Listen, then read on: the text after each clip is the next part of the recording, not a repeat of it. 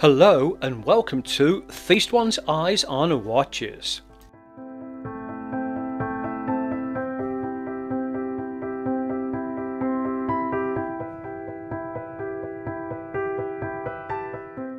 This is a Jaragar watch and the model is the A34, and this is a moon phase watch and it's an automatic.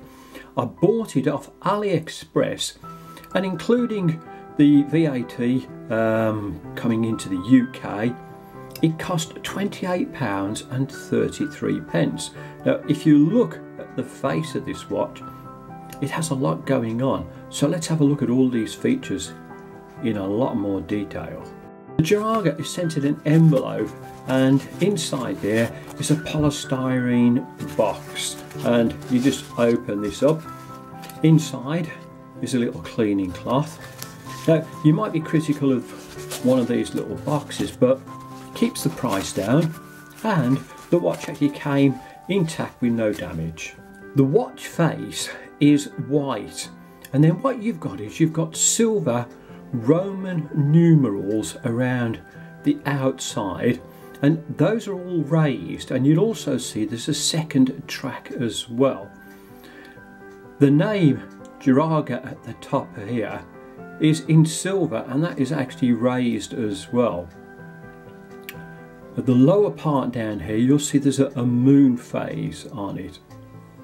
The hands on this watch are in silver, and they just go down to a sword blade shape with some lume at the bottom, and you'll also see there's a second hand going around, and that is in silver as well. The case on the watch is in stainless steel, and I'll just show this around to the sides. It's polished nicely. There are no rough edges on any of the parts that I can feel on here, even down close by the lower part of these lugs. So it is finished quite nice. You can see over this side the crown is unsigned, but it's a nice grippy little crown. To set the time on the watch, you pull the crown out to its first click, and then you can just move this and set it to the appropriate time. And you can see as I'm moving the hands around, the second hand is still moving, so this watch does not hack. And then once I set the time, just pop it back in and away it goes. Now, although this watch is an automatic watch, you can wind this as well, and it has a power reserve of maybe about 40 hours, and all I'm doing is I'm just turning this clockwise and it just winds up nicely. The Jaragar has a date complication. It's unframed, and you can see that it's just at the top up here, and this pusher over this side controls this, and if I just click these over, move this in a little bit closer so you can actually see the function, it works very, very well. The dial over here is for the months of the year, and if I just press this over, you'll just see that it just drops over nicely. The little dial right at the bottom down there is for nothing. It doesn't do anything, it's just for decoration, but it just adds to the interest in the watch face. The dial over this side is controlled by a little pusher which is just on the side of the watch here, and I'm just going to use the tip of a pen to show you what happens with this. And as I press this, you can see it's just changing the days of the week. And again, it's very accurate and it works well. The glass in this watch is hardlex and the clarity is good. One of the lovely features of this watch is its actual size, and across the case here it's 40.5mm. Now that really is quite good considering all the complications the watch has. The case thickness again is not bad at all really, and it's 30.5mm.